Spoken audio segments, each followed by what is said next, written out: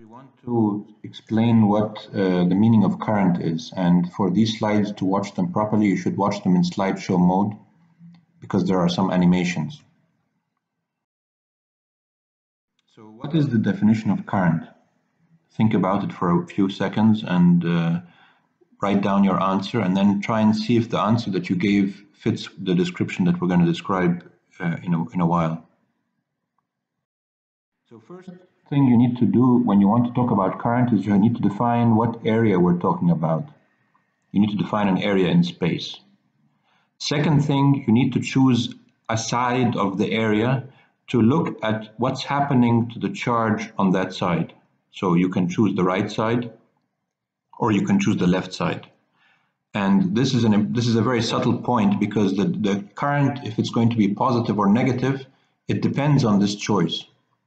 So you can solve everything we're going to do right now in two different ways. The first way by looking at what happens on the right side, and the second way by looking at what happens on the left side. And those two ways will give different answers in terms of the sign of the current.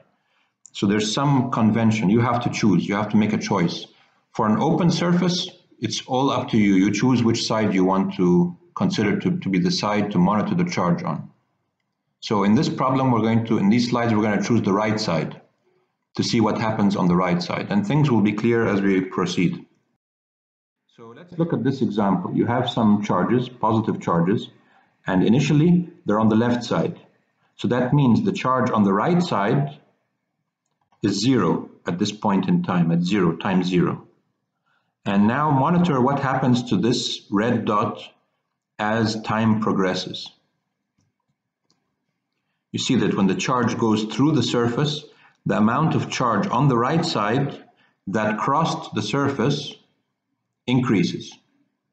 And so the definition of the average current during this amount of time, delta t, it's delta q over delta t, the final charge minus the initial charge divided by the time. The final charge on the right side minus the initial charge on the right side that crossed the surface divided by the time. So is this going to be positive or negative for this particular case? For this particular case, it's positive because the amount of charge on the right side got more positive. It increased. So Q final minus Q initial is a positive value. So the average current in this case is a positive value.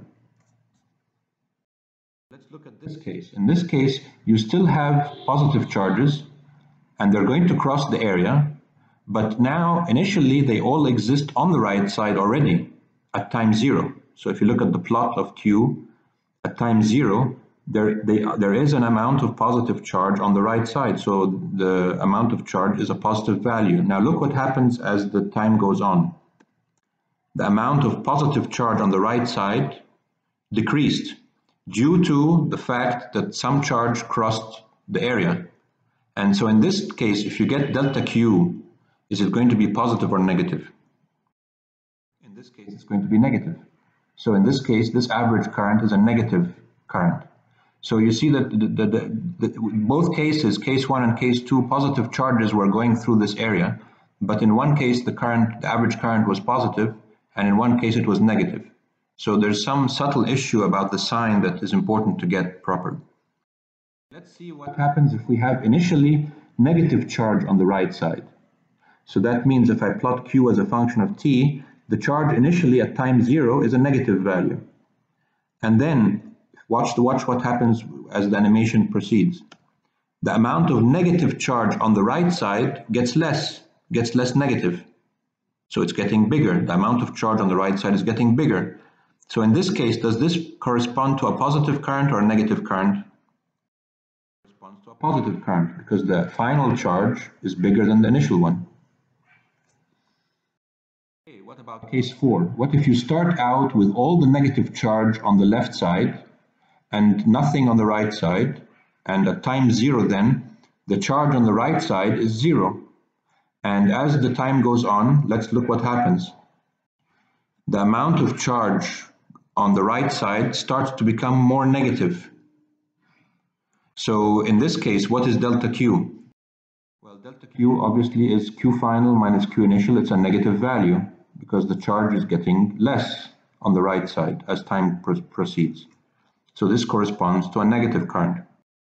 So to summarize, if you want to talk about current, you need to define an area, and you need to choose a side that you want to monitor what's happening to the charge on that side, due to the fact that some charges are going through the surface. There's no reason to choose the right side. You could choose the left side, and so that's why before you solve the problem, you have to make this choice. Later on, we're going to see how this issue of choice can be written down in a nice mathematical way so that we can see, and then we'll see the correspondence between this intuitive way of looking at it and the more mathematical way.